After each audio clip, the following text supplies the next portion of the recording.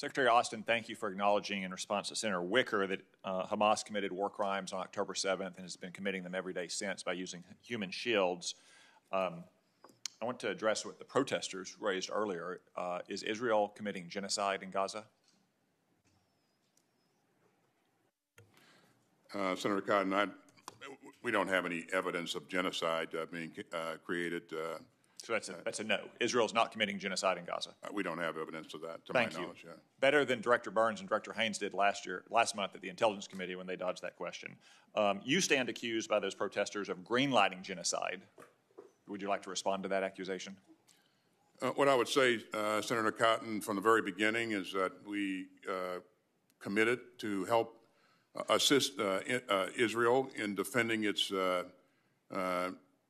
territory and its people by providing security assistance. And I would remind everybody that, what happened on October 7th was absolutely horrible.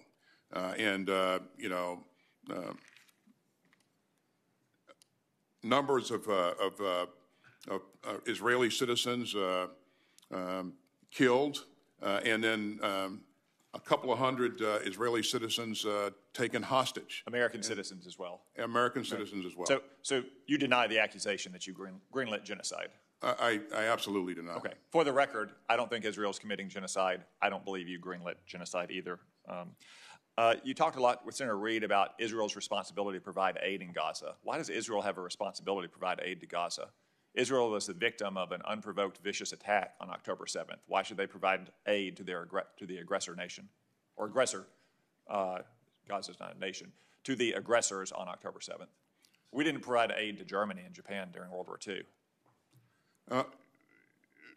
What we did provide aid to and assistance to many of the countries that we've operated in recently. But not in World War II. If you had been in George Marshall's or Dwight Eisenhower's position in World War II, would you have wanted to provide aid to Germany?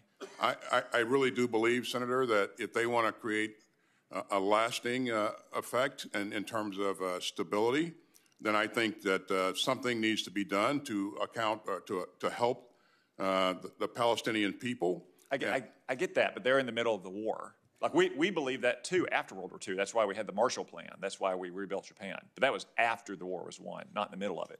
And in the meantime, like if it's not Israel's responsibility to provide aid, it's certainly not our responsibility, but we're spending our tax dollars to build this giant pier to send aid into Gaza.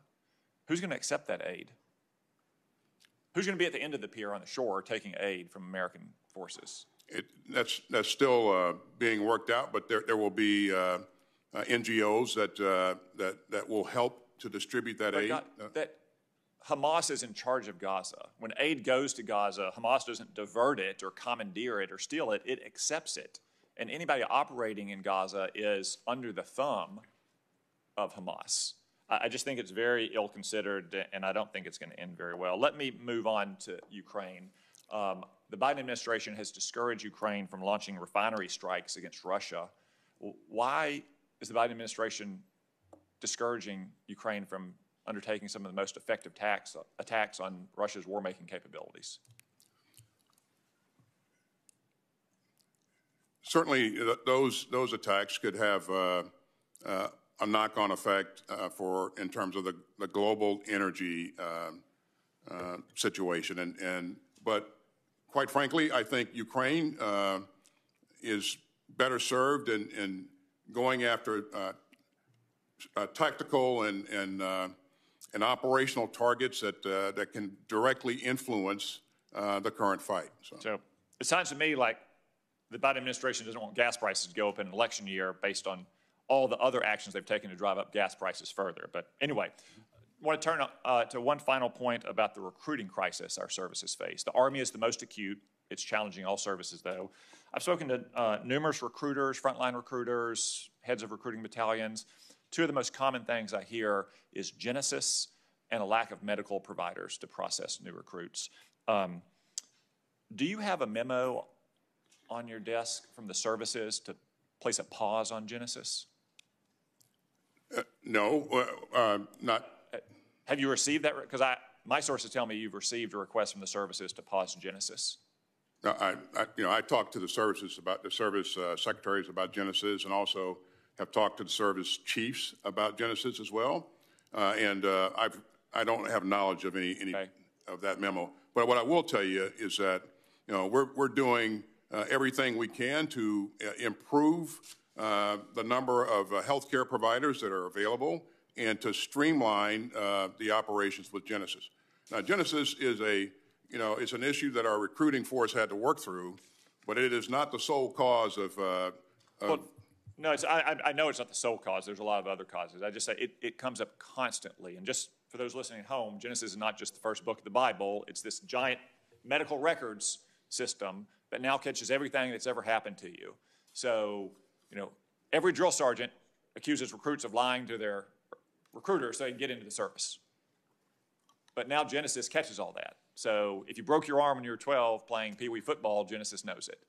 If you were prescribed an SSRI because you were depressed when you were 13 because your parents were getting a bad divorce, Genesis knows it. And you got to go through a whole lot of rigmarole to get a waiver. Now, look, we can't have psychotics joining the military, but if a kid was on an SSRI when he's 13, does that really matter? Does it really matter? If he broke his arm when he was 13, he can't have a degenerate bone condition, but he broke his arm. And I know you'll say, because I've heard it before, that there's waiver approvals here. It takes a long time. And like if you're like a super gung-ho Captain America kid who wants to serve above everything else, you'll wait that time.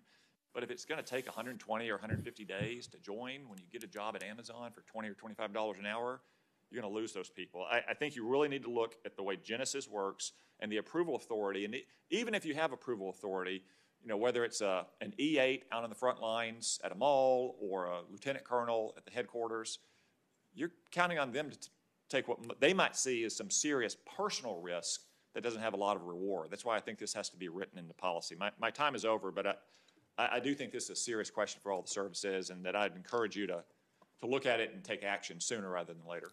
I don't disagree with you, Senator. I've been a recruiter, and I know how important this is to recruiters. And so what we need to continue to do is upgrade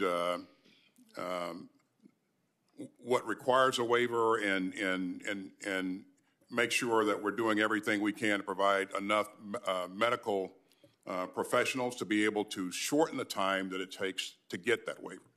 And so I think there are a number of things that we can do and should do, and we are doing some of those things. And we'll continue to press on this to shorten the time that it takes for recruiters to get these packets through. So.